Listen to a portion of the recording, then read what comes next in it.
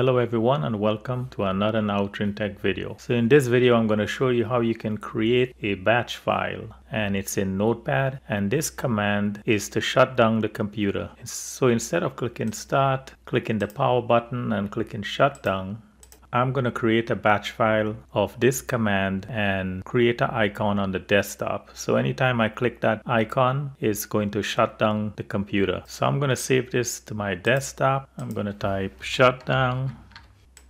So this is a text file. So in order to see the extension, I have to open File Explorer, click on View. There's a drop-down tab.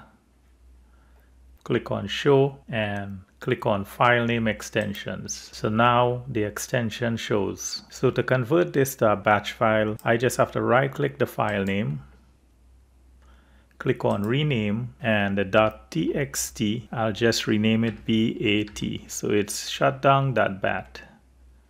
It gives you a prompt. Are you sure you want to change it? Click yes. And as you can see, it changed to a batch file. So if I click on this, it would not work. I have to right click it, select Run as Administrator. It will shut down the computer.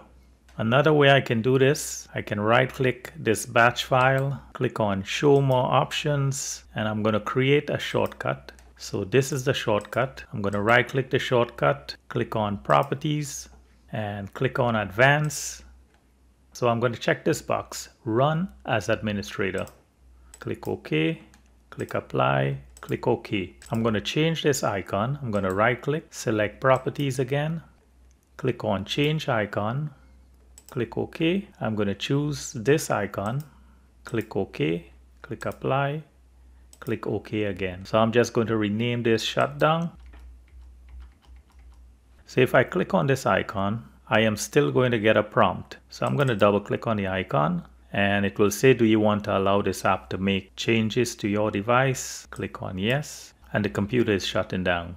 So I hope this video was helpful to you. I thank you for watching, and I thank you for subscribing.